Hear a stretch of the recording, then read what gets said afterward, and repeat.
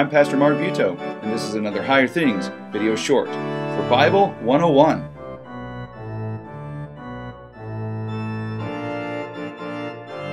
Nobody likes the spoiled kid, and that's exactly what Joseph was. He was Jacob's favorite. Remember, he was born from Rachel, the wife that Jacob loved the best. Benjamin, his younger brother, was the baby and only reminded Jacob of his wife's death. So Joseph was his favorite. So as Joseph grew up, Jacob gave him what is called a coat of many colors, a very fine coat, a nice gift, which his brothers didn't get. And they didn't like him. And then Joseph began having dreams about sheaves bowing down to his sheave and so on. And the dreams seemed to indicate that not only his brothers, but his father too would be all bowing down to him someday. And that drove his brothers nuts. And they couldn't stand him, and they wanted to get rid of Joseph. So they hatched a plan to kill their brother, but big brother Reuben said, no, let's not do that.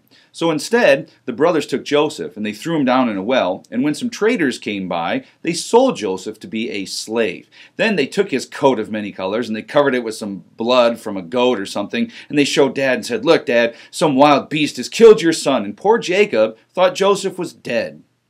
Meanwhile, Joseph gets dragged to Egypt and becomes a slave in the house of the captain of the guard, a guy named Potiphar. Now Joseph is prospered by the Lord, and so everything he does kind of works out, and he's running the household, and everything that Potiphar has, he leaves in Joseph's hands, except his wife, of course, because it's his wife. But Mrs. Potiphar says, "Hey Joseph, why don't you come lie with me?" And Joseph says, "No way I'm doing that. I'm going to sin against God." Well, she kept up hounding him, and finally one day, he's all alone with her, and she grabs him and says, "Let's go to bed." And he says, "No way," and he runs, except he leaves behind his cloak. Well, she shows that to Mr. Potiphar, and who do you think gets in trouble? Not Mrs. Potiphar, Joseph. And he winds up in the dungeons. Well, even in the dungeons, in prison, Joseph does all right, and the Lord blesses him and takes care of him. And he's pretty soon in charge of like the whole cell block, and he's running things. Well, along come the cupbearer and the baker of Pharaoh.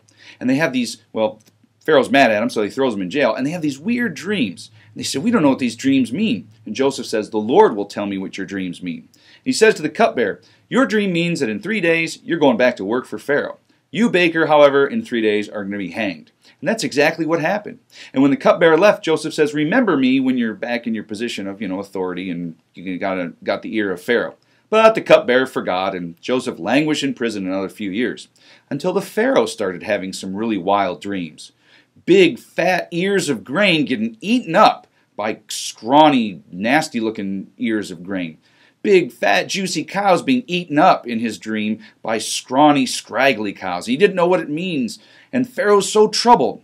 And then the cupbearer says, "Oh, wait a second, I just remembered. There's a guy in prison that can tell you what your dreams mean." So the Pharaoh drags Joseph out and says, "Tell me my dreams." He's like, "I don't know your dreams, but the Lord will tell me." And so Joseph interprets the dreams. He says, "Look, Pharaoh, there's going to be 7 years where we'll have more food than we know what to do with. But after that's going to come 7 years of famine, where there won't be enough to eat. So store up the grain now, and then you have some left for when there's not enough to eat later." And Pharaoh says, "Boy, we should really find a guy to be in charge of that project. How about you, Joseph?" And so suddenly Joseph, who is hated by his brothers, ends up becoming like second in command of all of Egypt. Well, back in Canaan, the famine gets severe after a while. And Jacob says, "You guys got to go down, sons, and buy some grain in Egypt." So they go down because Egypt's the only place that's selling food, and lo and behold, they've got to buy grain from Joseph. Well, long story short, you can read all this in the closing chapters of the book of Genesis. Joseph reveals himself to his brothers, and they are terrified because now they say, "Look at all the things we've done to him, and he's going to pay us back." And it would be a great, sweet revenge story, wouldn't it? Except that's not how Joseph operates, because he knows that he's a sinner like his brothers are, and he says, "Look, you've done it for harm, but God meant it for good." So Joseph absolves them. He forgives them, and he sends them back to tell Dad. Well, the famine gets really bad in the land of Canaan. There's just nothing to eat. So Pharaoh tells Joseph, "Hey, why don't you tell your dad and your brothers to come down here to Egypt?" So eventually Jacob, with all of his sons, moved down to Egypt, and there they live in the land of plenty and under the protection of Joseph. And then, well, after 400 years living in Egypt, but that's for next time.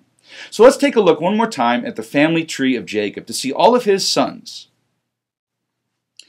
So there's Jacob's sons from his 2 wives and their maidservants, the 12 sons of Jacob, the 12 tribes of Israel. They would be the fathers of the 12 tribes. And there they are, and they all moved down into Egypt. And when you've been in Egypt, Joseph had 2 sons of his own, Ephraim and Manasseh. And they had to actually be numbered among the tribes because there were some different ways that they were numbered from time to time. For example, Levi and Joseph were actually left out, but then Ephraim and Manasseh were numbered, so it all works out to be 12. But anyway, they're the 12 tribes, the 12 of the Lord's people. And when they moved down to Egypt, Jacob with all his sons and grandsons were about 70 people or so, and they lived in peace and, relative safety and happiness and quietness and prosperity. And like I said, about 400 years later, well, then we get to the book of Exodus. And that's for next time. So we see that even though the promise might have been in peril, what would happen to Judah? What would happen to Jacob's family? The Lord, through Joseph, took care of them and keeps that promise alive, keeps that bloodline alive, keeps that family alive by His grace.